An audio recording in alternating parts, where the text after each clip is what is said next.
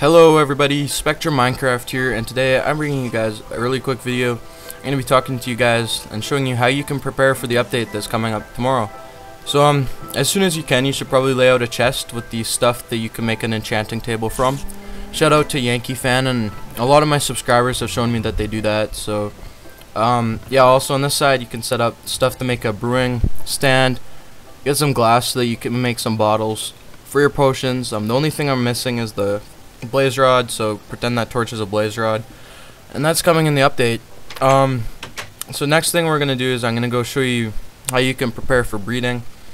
The one thing, I am sorry I haven't uploaded a video for a while. I was on a 6-day ski camp, so that's why I haven't uploaded one for a couple of days. So this is the area I made for breeding. You see there's fences with 2 places inside it. Add fence gates there, and then make animals follow you into your breeding area. I have a lot of wheat, and yes, that's how you can prepare for breeding, enchanting, and brewing, so that you can get it on your survival world as soon as the update comes out.